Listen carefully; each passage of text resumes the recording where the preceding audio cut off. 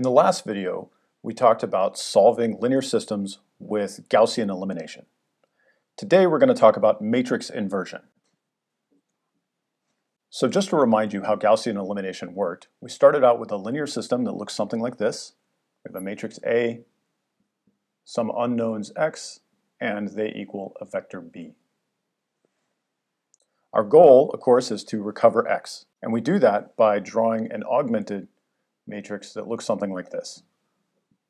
Then what we did is manipulated this until we had it into reduced row echelon form, and then it made it easy to read off the solution. Now that's great and straightforward and makes sense, but you might reasonably wonder why it's so bespoke. That is to say that, it seems very specific to a particular A and a particular B. But you might reasonably wonder, well, what if I had the same A for some new problem but a different B? Would I have to do all that work all over again? So one thing you might notice is that when we did the manipulations of A in order to turn them into reduced row echelon form, we did also manipulations of B, but the things we did, the scalars we multiplied different rows by and the ways we added them together in order to get those zeros and those ones, that didn't depend on the particular choice of B. So we could actually do the same kind of manipulations to multiple B's at the same time and have multiple columns on the right-hand side here. That is to say, we could, if we wanted to, write something like this. We could have our A as before, and then in the augmented form, have, say, a B1 and also a B2 if we wanted. And that would be a totally reasonable thing. As we manipulated the A to get into reduced row echelon form, we would do the same operations to both B1 and B2. One thing you might also note is that when we find an X that is the solution to one of these problems for a particular B, that we also get solutions for all of the scalings of that B. That is to say, let's imagine we solve this and we find some X such that AX equals B. And now, if I multiply that B by some lambda, for some lambda, where lambda is a scalar, and I wanted to ask the question, now what's the X that solves that system? Then it turns out that that is just going to be lambda multiplied by X. Being a little bit more concrete, if I have an AX that solves for B, then that implies that a lambda X solves for lambda B. That's a useful thing to know because that means when we do the work for one B, we actually get a bunch of solutions at once. Then the third thing to know is that if we have the solution to two different problems, then we also have the solution to their sums. What do I mean by that? Let's imagine that we solved this guy here. And now we have an x1, say, for b1, and an x2, say, for b2. So what do I mean here? Let's imagine that we wanted to solve the problem ax equals b for, say, a b1, and we solve that and we find that we get an x1. And then we also solve another problem for a different b. And imagine that we get b2. So if we have the solution to both of these linear systems, and if someone handed us a new problem and wanted to know what's the x that solves for b1 plus b2, then that's x1 plus x2. This is easy to see by just adding both equations. We have a x1, say, plus a x2, and then we say that's equal to b1 plus b2. All I'm doing is adding these two equations together on each side, and then a is distributing over x1 and x2 to equal b1 plus b2. So if somebody handed you this, then you would say that the solution was x1 plus x2. Both of these properties are the properties of linearity. That is to say, these are linear systems, and so scaling and multiplication interact with the functions in a straightforward way. So we can see that we have the possibility of saving ourselves some work because we can solve for multiple B's at once and then use those in combinations. And then in fact, we can use them in linear combinations by scaling them as we need to. So what that means is that if someone hands you a B, and let's say the B new for it being a new vector that we want to solve. We've solved a set of problems before, so we have some B's and some Xi's. And let's imagine that we can write this as a sum over problems that we solved before. And let's imagine that it looks like this. So what we're saying is that this new problem that we want to solve can be written as a linear combination of problems that we've solved before. So let's just emphasize this by saying, these are old and solved. Then what that means is that we can take the old solutions, say xi, and get x new just by making a linear combination of those. So these xi are the solutions to those old solved problems. And so just like that, without having to do any Gaussian elimination or any more manipulation of A, we were able to construct a new solution out of old solutions. Now you might ask yourself the question, okay, well maybe I don't know exactly what B I'm going to be asked, what this B new is going to be. What work can I do in advance that would allow me to solve for any B you might ever hand me? And that's what a matrix inverse is all about.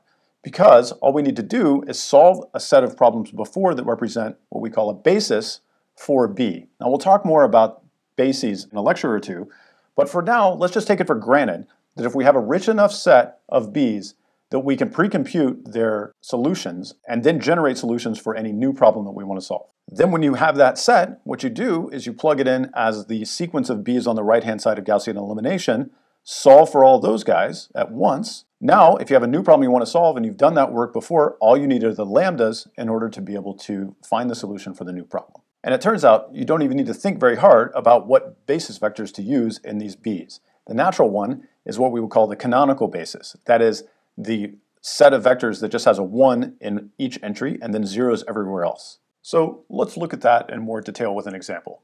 Let's imagine that we have a matrix A.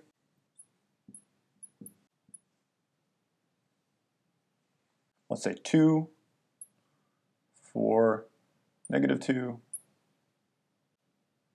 4, 9, -3, and -2, -3, 7.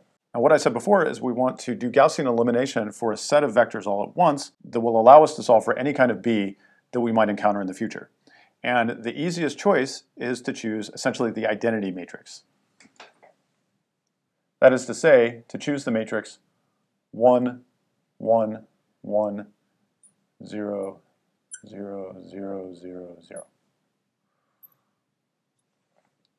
So this is what I was referring to as the canonical basis. Don't worry too much about what I mean by that. All that you need to notice about this is that if I take the columns of these, I can blend them together to make any B I want. And it turns out that if I do Gaussian elimination for this set of vectors, that the numbers that I'll get on this right-hand side afterwards are going to be the inverse of A, assuming the inverse exists. So let's do this example just for practice. We'll start off by getting zeros here and here. So how would we do that for this row? Well, we would say let's make a new R2 in which we take the old R2 and subtract 2 minus R1. And then for this R3, let's get a new R3 by taking the old R3 and adding R1. So after we make those transformations, we get a new augmented matrix. The top row is still the same because we didn't change anything. We now have a 0 here. And after those modifications, this is 1, 1, -2, 1, 0, 0 here, 1, 5, 1, 0, 1. For the next step, let's take R3 and subtract off R2. And then after we do that, get a new augmented matrix, 2, 4, -2, 1, 0, 0. We still have 0, 1, 1, -2, 1, 0. Now we have 0, 0, 4, 3, -1, 1. Now let's scale R3 by a factor of 1/4. The idea here being to turn that 4 into a 1. After we do that scaling, we get 2, 4, -2. This is still the same. And of course, 0, 1, 1, -2, 1, 0. And then now 0, 0, 1, 3/4, -1/4, and 1/4. Now I'm going to move this up to continue working this out. Move this up here.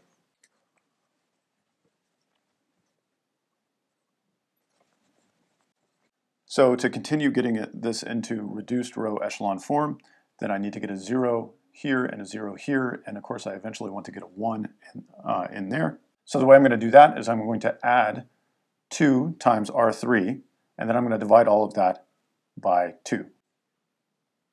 To get rid of this 1, then I'm going to subtract off R3. After I do that, I have 1, 2, 0, 5/4, negative 1/4, 1/4. And then here I have 0, 1, 0, negative 11/4, 5/4, negative 1/4. And then down here I have 0, 0, 1, 3/4 as before, negative 1/4, and 1/4. And we are almost home. The last thing I need to do is remove that 2. And I'm going to do that by subtracting off 2 times R2. Finally, we get to reduced row echelon form. On the left, we have the identity. On the right, we have 27/4, negative 11/4, 3/4, negative 11/4, 5/4, 3/4. And this, on the right-hand side, is now the inverse of A.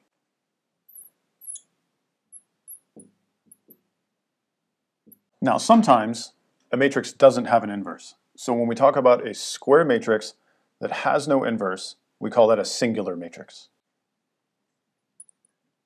Let's do Gaussian elimination for a singular matrix just to see what that looks like. So let's imagine that we have a matrix A, 2, 3, negative 2, 1, negative 2, 3, 4, negative 1, 4. Now what we do is we do the augmented matrix as before by putting an identity over on the right-hand side. So this isn't equal to A anymore, so I'll erase that. So let's proceed with Gaussian elimination as before. Job 1 is to remove this entry and turn those into zeros. So we're going to do that by taking R2 and making it into 2 times R2 minus R1. And then we'll make R3 into R3 minus 2 times R1. After we do that, we get a new matrix, 2, 3, negative 2, 1, 0, 0. We get a 0 here, negative 7, 8, negative 1, 2, 0, 0, negative 7, 8, and 0, 0, 1. Now, probably you can already see that we're getting into trouble here because these two rows are the same on the left-hand side, but they're not the same on the right-hand side. So let's keep going. In order to get a 0 here, we're going to take R3 and we're going to subtract off R2. Let's do that. 0, negative 7. But now we're getting a 0, 0, 0 with a 1, negative 2, 1. Okay, so this is making us sad. Now, this is making us sad because we have zeros over here and things that aren't 0 over here. So there's nothing we could do that would satisfy this last equation, assuming that we solve the rest of this. So this is an overdetermined problem, and that means this matrix is singular. You can think of that as essentially being the situation in which it's not possible to construct a set of vectors and then solve in such a way that we could get to any possible b, that there are b's that we can't reach. One of the things that is extremely confusing about applied linear algebra, and that you encounter in machine learning and statistics and lots of other fields, is that people in books and papers write matrix inverses all the time, and yet you almost never actually want to take an inverse when you write code that does linear algebra. So that is to say, like in this course later, we'll see things like the multivariate Gaussian distribution that inside an exponential will have something that looks like x minus mu where these are vectors,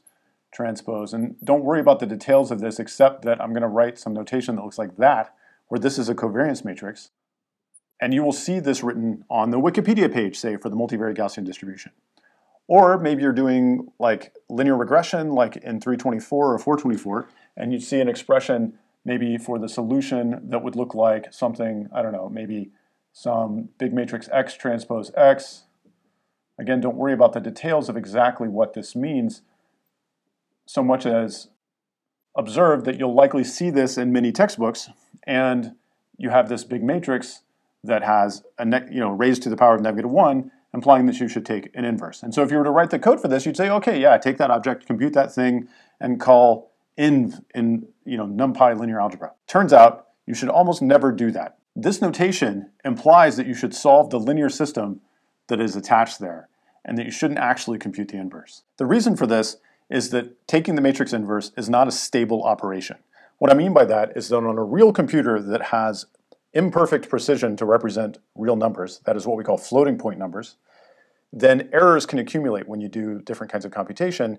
And so if a computation is called numerically unstable, then what that means is that those errors can accumulate in bad ways and you can get surprising answers. That is to say that like a small round-off error somewhere could result in a large error in the overall computation. Let me just walk you through a simple example to give you the flavor of what the instability or the sort of sensitivity of a matrix inversion might look like. Let's imagine that we have a really simple matrix, 2 by 2, and let's imagine that it has a 100, 100, 100, but over here we have a 100 plus epsilon.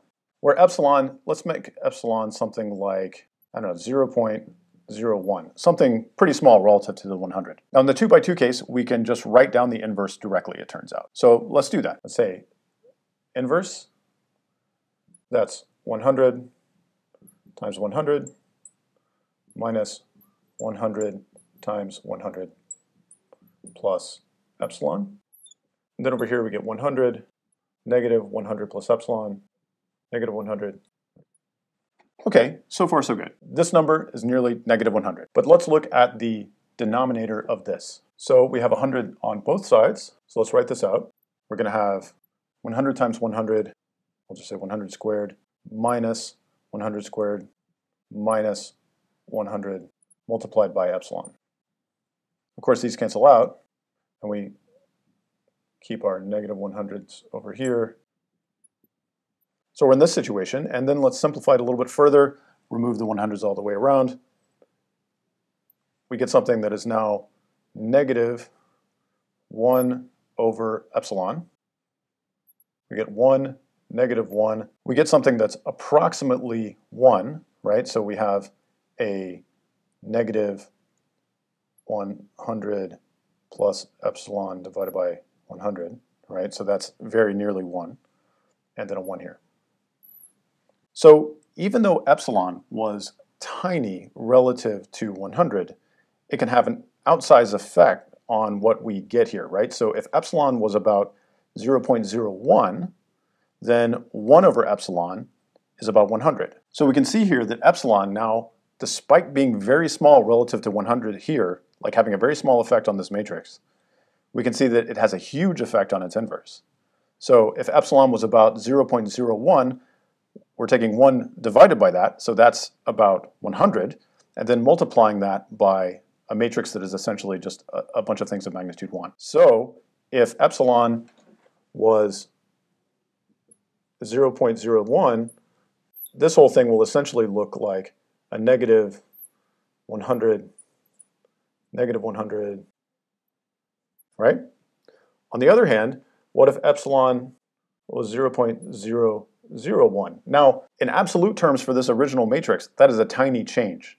This is 1/100th of 1% of a change in this entry. That's the only difference. And yet, what's going to happen now? 1 divided by epsilon is going to give us now a very large matrix, right? It's going to make this a lot bigger. Now this is going to be 1,000.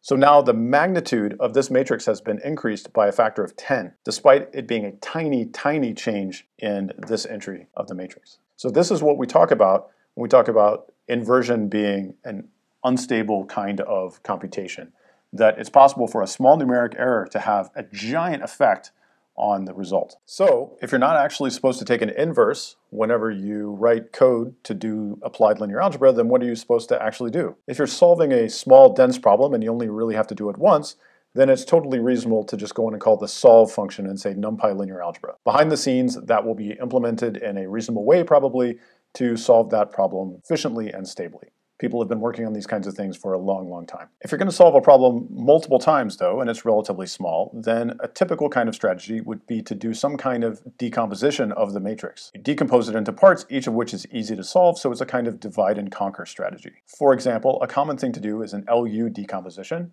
So we would have our matrix A that we're trying to solve a system with, maybe, so we're kind of in this situation. And we would take A and decompose it, say, into a matrix L that is lower triangular and a matrix U that is upper triangular. Now, triangular systems are those that we find to be relatively easy to solve because it's almost possible to just perform substitution in them directly. So what we're doing then is taking this problem and turning it into one that looks like this.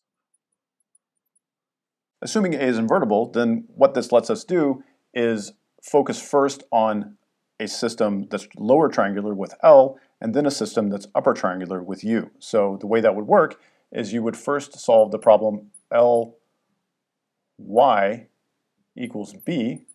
That is, you would find the Y associated with this system. And then, when you had that, you would solve the system Ux equals Y.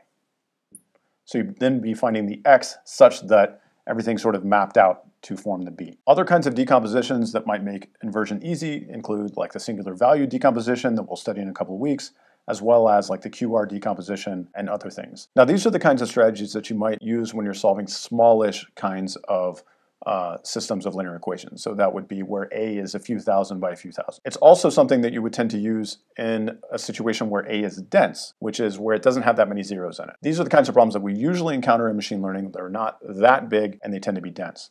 On the other hand, a lot of uses of linear algebra are in like structural mechanics and things like that, where A might be very sparse. And in those cases, we often take a completely different kind of strategy to solving systems of linear equations. And what we do there often is use what are called iterative methods. So the idea of an iterative solver is to construct some kind of initial guess for what the value of the solution is, x, and then apply an iteration until x hopefully converges to the solution. So there are a lot of different kinds of these for different situations. The two to kind of broadly be aware of are like something like a Jacobi method, where you would take the matrix A and divide it up into the sum of a diagonal piece. So this is just the bits of A that are all in the diagonal and zeros everywhere else, and then everything left over. And then you would come up with some guess of the solution to x, let's call it x0 for the initial guess, and then you'd perform iterations, where we take, say, iteration I, we hit it with this matrix R, so not solving a system, just multiplying R by this matrix. We look at the difference between that and B, and then we solve that linear system with D, but that's very easy because D is just diagonal. So all you have to do is invert the elements on the diagonal of D. And then that gives you a new iterate xi plus 1. And the idea of something like an iterative Jacobi type method would be to iterate this until these converge to the solution. There are a whole class of algorithms like this that have this general kind of recipe, depending on exactly what the properties of A are, where you take A, turn it into some smaller pieces, and then perform some kind of iteration until it converges. The other broad kind of iterative method treats the solution to a linear system as an optimization problem. So we might talk about the distance between B and AX.